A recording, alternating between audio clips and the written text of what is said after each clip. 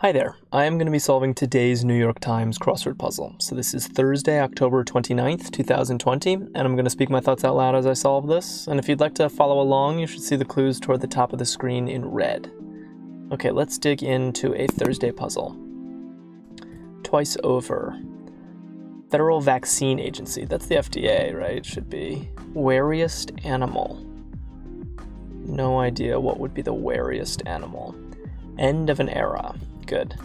Okay, doggone. Sign up is maybe enlist?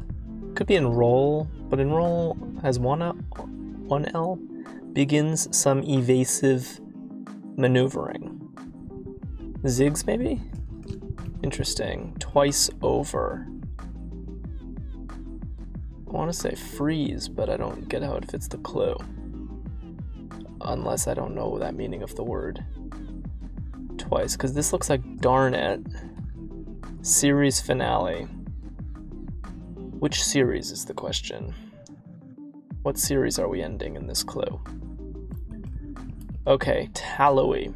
I'm guessing this is a theme entry somehow because it's long across, but on Thursday anything can happen. I don't really know what tallow means, to be honest. Rat? Wariest animal? Freeze?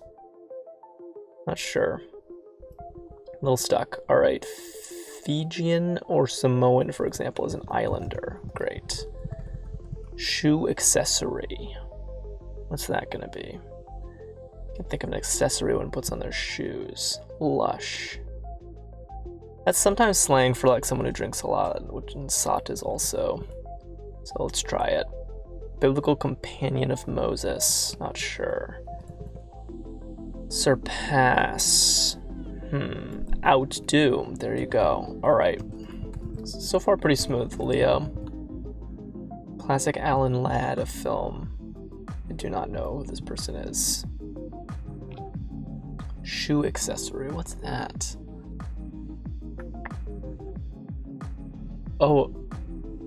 Is it a tree? Is a shoe tree a thing? Like where you hang your shoes? I looked at it because I like the TE ending here. Let's see, I see amalgamate? Ram? Et al? Alright. So I guess I don't know what twice over means for freeze. I have no idea how amalgamate fits tallowy. But it is Thursday after all, so I think I'm supposed to be confused. Long-handled hammer is a mallet. I always forget, is that an ET or an OT? Let's see, 4 clubs, for example. Thinking cards. But maybe not. Concern for a poll. Bias. Concerning in a memo is as to. Preceder of com is a dot. These clues, some of these clues are kind of mercifully easy. Close in on. I really say merciful because I got like no sleep last night, so I thought I was going to perform. I'm very slow today. I thought I was going to perform poorly on this puzzle, but so far it's all right. And that's a bid in bridge, 4 clubs. Place in office. Install. Okay. This is a little weird. I'm not sure if it's theme related or not, or if it's just kind of a strange clue. Like I get you can place something in an office and that's like installing, like you can install, I don't know, a printer or something in an office. I'm trying to figure out what's going on, but place in office, I would think like elect. You elect someone to office. Leave alone is let be. Oops. Samuel Adams for one is a beer. House member in brief is a rep. Dinars to Iraq. Do they have pesos in Chile? Let's see what's going on. Tawny. Okay, so this is notable because tallowy and tawny are sort of similar constructions. And honestly, I don't really know what tawny means either. Huh. Very curious. Yeah. Trying to figure out what's going on. amalgamate, tallowy. I don't know. But yeah, I don't think I'll have any better luck on this entry. So I'm gonna stay in the dark for a while. But are there only 3 theme entries? So confusing. What's going on in this puzzle? Diamond selling Michael Jackson album. I should probably know that. I want to guess this is Bach. Sunburn 8 is Aloe. Surfs of Olden Days. Dude. Rot. Excuses. Maybe allows. Dude.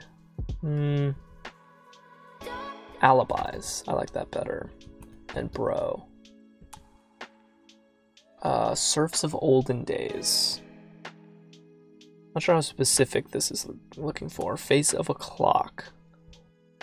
Damn, I should know my Michael Jackson albums, shouldn't I? Face of a Clock.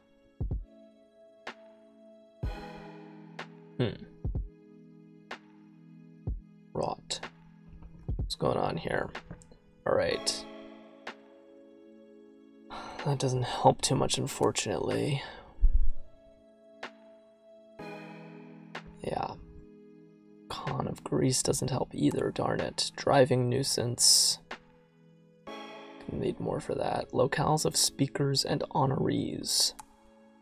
Locales for speakers and honorees. Huh. Surfs of Olden Days. Is it heroes? I don't know. Like all prime numbers besides 1.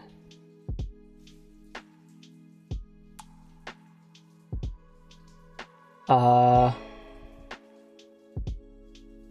think that this is, I hope, I'm gonna move on from this because I'm worried that there's an error in that clue and I don't want to assume. Use a divining rod.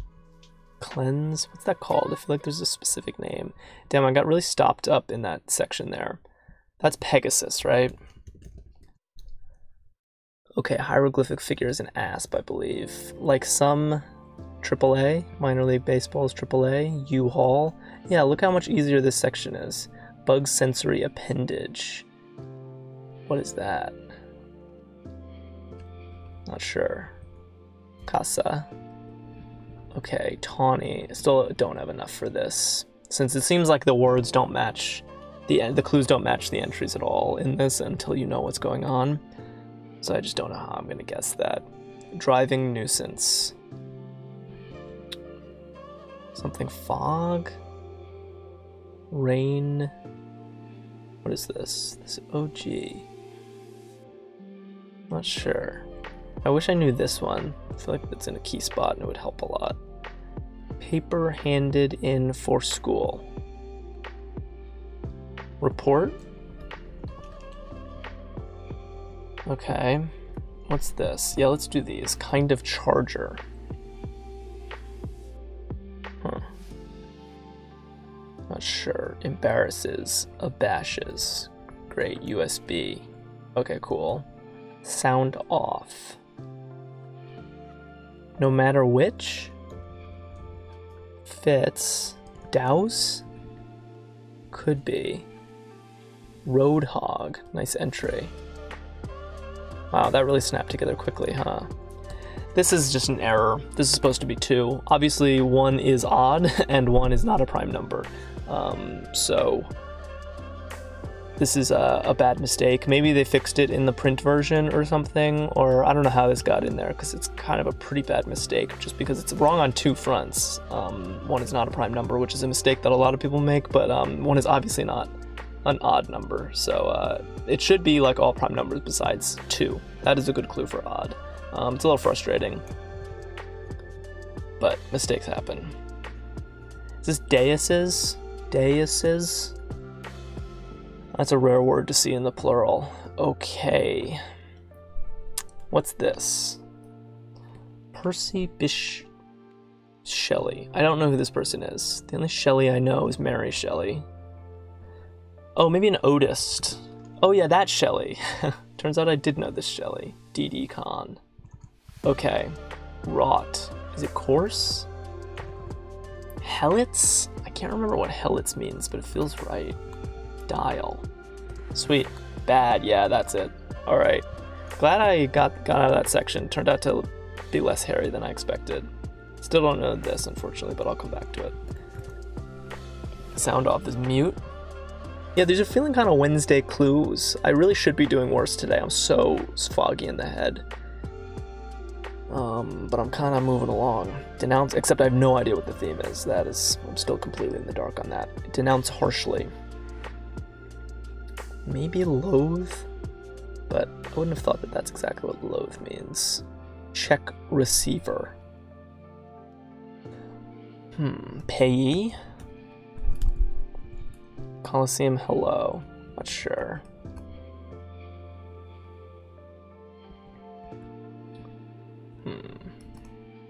Film performer Diggs. That's Tay Diggs.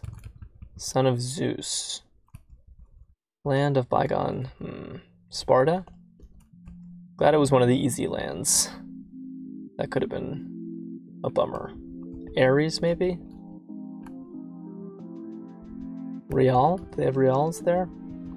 Yeah, just like steady progress. Even when the section seems hard at first. Wrote. Oh, seethe. Seethe? It doesn't really work either, does it? Scathe, that's what it is. Okay, better than loathe, better than seethe. It is scathe. I don't see how caviar would fit here. But it seems to be begging for caviar. Deckhand's response is aye.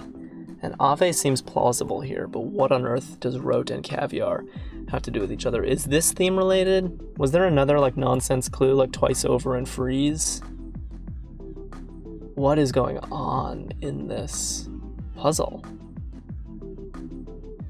Wrought and coarse felt a little weird to me. I'm just looking around suspiciously at clues because caviar and rote doesn't make any sense. I don't think. No matter which, and tawny. What is going on here?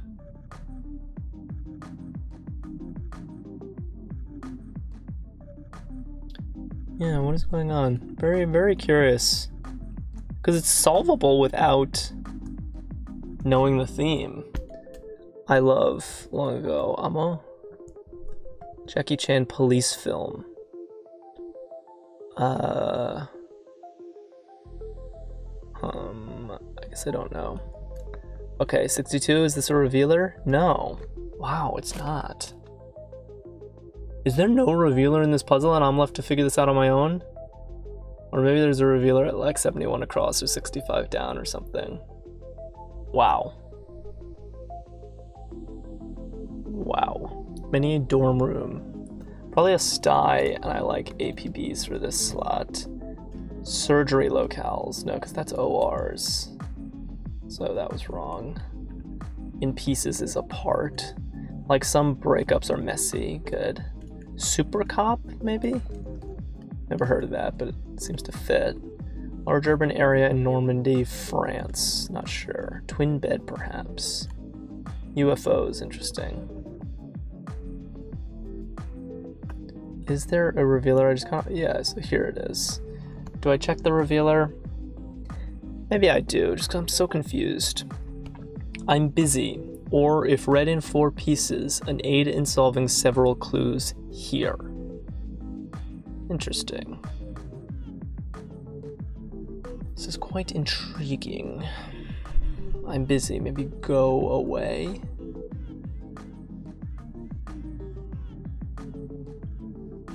Freudian wit, let's get some. Flying fisher. An applet. Okay, so it's not go away. Get out.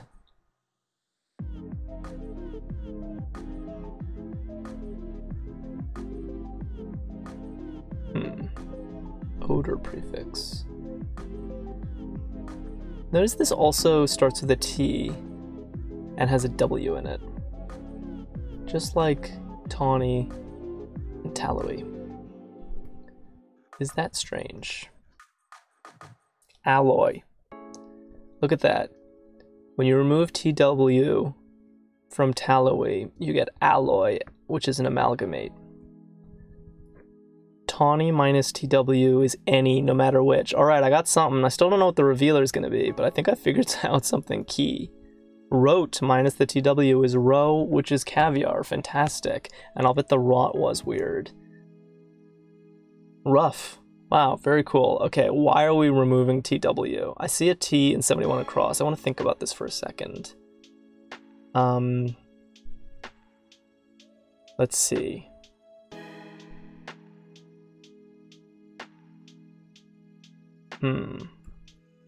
Not seeing it quite yet.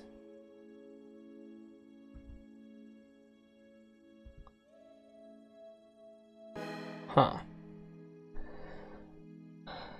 Oh, so this is now in bed, perhaps, fast asleep. I like it. I would like to know the revealer before I fully know what I think, but that was a fun aha just now. And I was just noticing that, like, all of the weird answers seem to have, like, start with a T. It turns out they didn't all start with a T, but all the across ones did.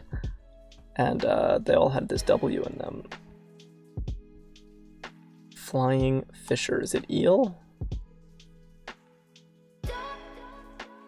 Is it ego?